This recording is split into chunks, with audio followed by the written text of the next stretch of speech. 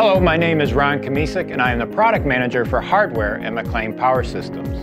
Today I'm going to tell you about the J255 secondary Clevis and how it can save your operations labor in the field. The J255 Clevis can be used as a stringing pulley when the crew sags in conductor, after which it can be rotated and used as a secondary Clevis. The J255 Clevis can accept ANSI spool insulators of size 53-2, like the J151 shown here, and also ANSI size class 53-4, like the J0101 shown here, both of which are available separately from MacLean Power. Here we see the J255 in stringing configuration and installing the spool insulator with the bolt, which threads into the Clevis body and thus no cotter pin is needed.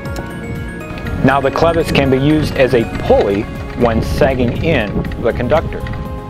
After sagging the line, the insulator or Clevis does not have to be removed. This saves time and labor cost. The Clevis is simply rotated and the through bolt is retightened. We are using MacLean Power's quick spool tie catalog number QST-AC4375 to secure the 1/0 AAAC conductor to the spool insulator.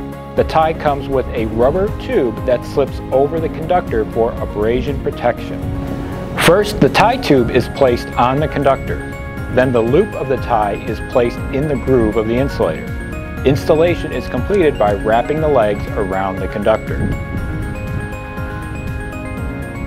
That completes installation of the J255 Clevis.